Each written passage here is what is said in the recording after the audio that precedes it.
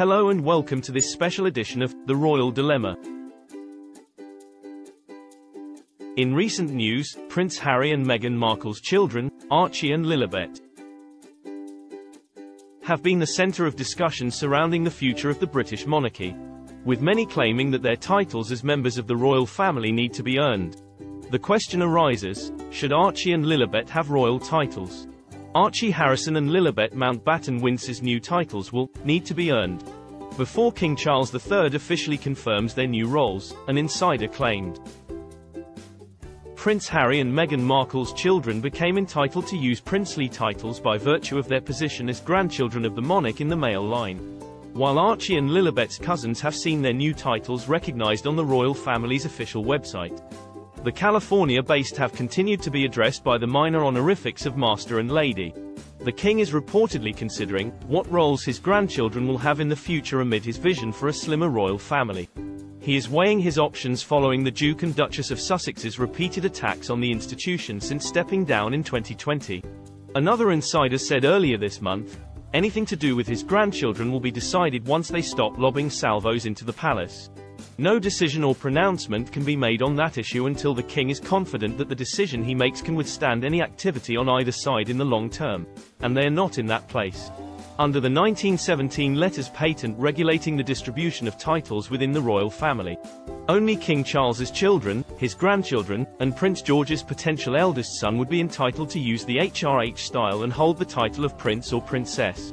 The Duchess later added, "We have in tandem the conversation of, he won't be given security. He's not going to be given a title. And concerns and conversations about how dark his skin might be when he's born." Prince Harry this year dismissed the suggestion the couple was accusing members of the royal family of making racist questions about his son's skin color. During an interview with ITV's Tom Bradby, the broadcaster said, "In the Oprah interview you accused the royal family of racism. The American children will never be working royals, the parents whoever they are just want security paid for them.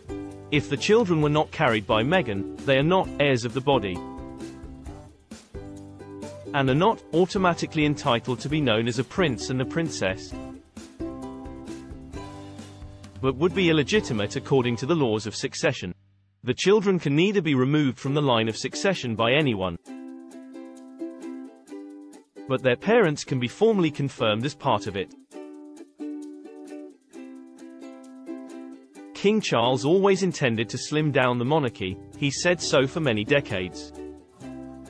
Before Beatrice was even born, it was widely reported that King Charles tried very hard to persuade his mother not to bestow prince or princess titles on the children of his brothers, because that ran contrary to his idea of a slimmed-down monarchy. The Queen was amenable to the request but Andrew wasn't, and threw a hissy fit, so the Queen gave in to him.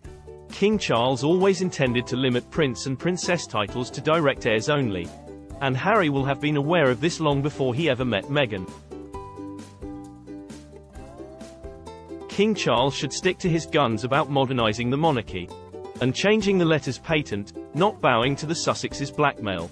It seems pretty clear to me that Harry and Meghan are the ones that brought race into the conversation, as a tactic to make Charles give in to their pressure.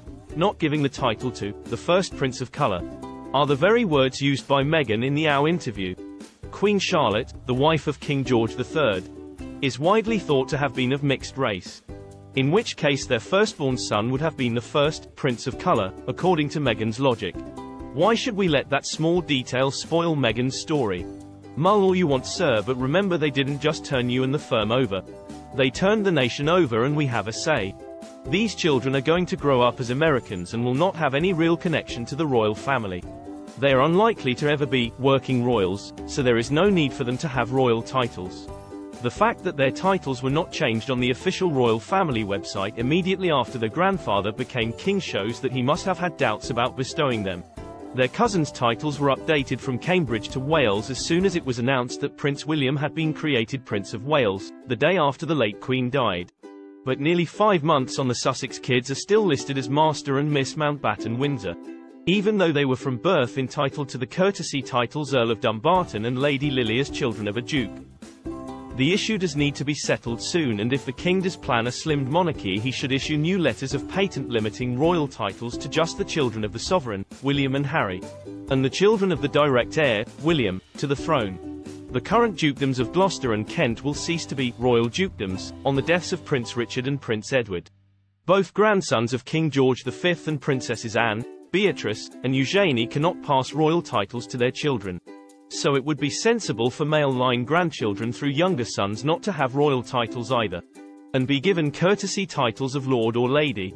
As we have seen, there are various arguments and perspectives on this complex issue. And ultimately, the decision rests with the monarchy.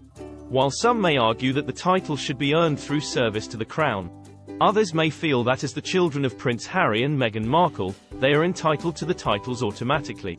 The truth lies somewhere in between, and it's up to the king and the royal family to weigh the pros and cons, and make a decision that best serves the future of the monarchy. We hope this video has provided some insight and food for thought on this fascinating topic. Thank you for watching, and we'll see you in the next edition of The Royal Dilemma. So like, share, subscribe, comment on my channel, and click the notification bell for a future video.